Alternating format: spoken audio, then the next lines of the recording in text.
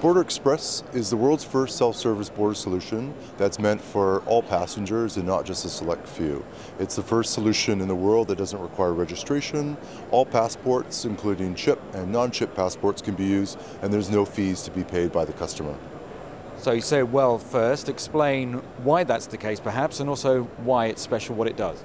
Sure. So BorderXpress was developed by Vancouver Airport Authority, and we've actually customized our solution to meet the needs of two governments. So we've had experience in automating the border for Canada and the United States, and now we're here on the international market looking to partner with other countries and airports to do the same thing that we've done in North America.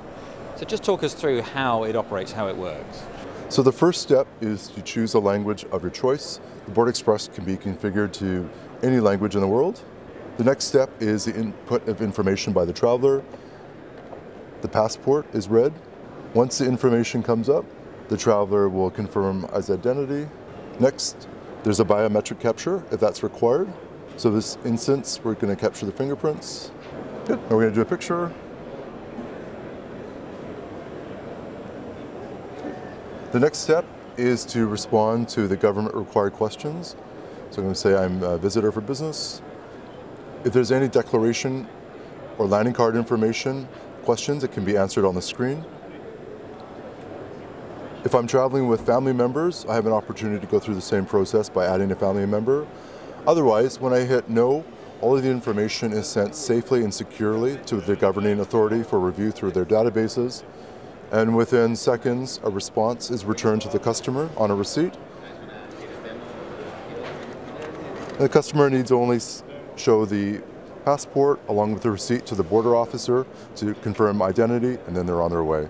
And in terms of the process, does that speed it up? Have you found in the installations that that does make it faster? Absolutely. If you look at a typical border inspection process, on average it could be between 60 and 90 seconds. Again, the officer has to go through a lot of work at that stage.